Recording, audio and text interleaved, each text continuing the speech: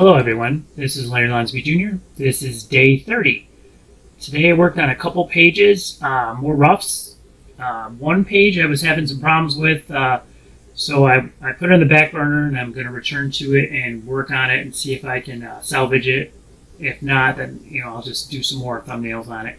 This thumbnail, this rough I should say, turned out pretty good so far. I might have to go back and work on the perspective, but it's kind of an idea of an oracle elemental, like an ice elemental type oracle that Oba and a small group travel to and get a chance to speak to regarding some future stuff that's going to be happening. And I guess you'll see the conversation down the line with the dialogue and that transpires between the oracle and the group.